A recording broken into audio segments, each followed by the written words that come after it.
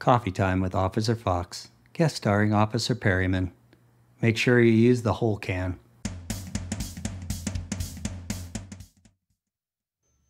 So when we got the tasers, I felt like nobody used OC again. Not that I ever missed it, because again, we're chasing this car. And again, I'm at the lead.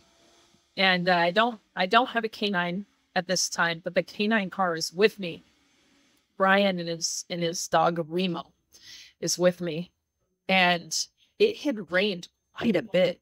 So I don't know if you noticed, but the on and off ramps along 880 fill up like ponds, like really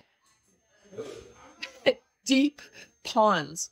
So we're busting down 880. He takes the industrial off ramp or on ramp, off ramp, and loses talent, of course, and then goes down the hill and into, that pond.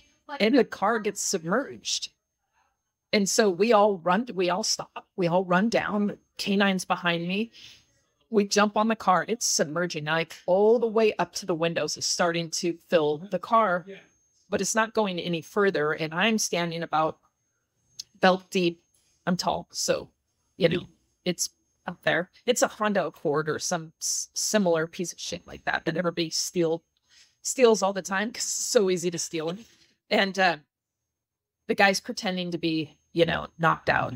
He's not, but he's pretending to be. And because he's like, opening one eye that, please don't beat me. So Brian's trying to load his dog in the driver's window. And I had moved out of the way for him. And now I'm in the back passenger, right directly behind the driver.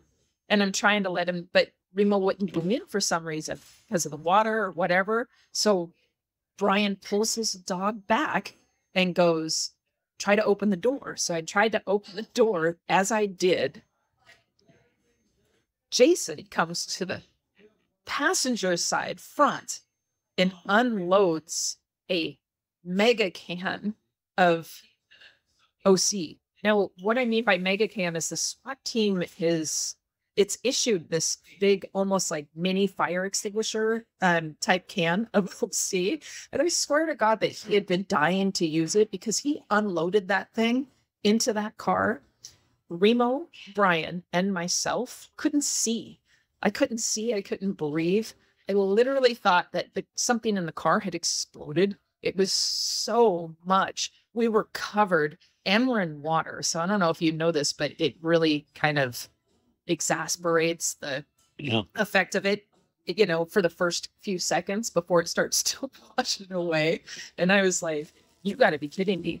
I think I'm going to die. And I didn't really know what it was initially until like I'm trying to gain my bearings and everything. And you start smelling it, then. Yeah. I was so pissed. We did eventually get this guy up the hill and the whole bit, and all of us to the hospital.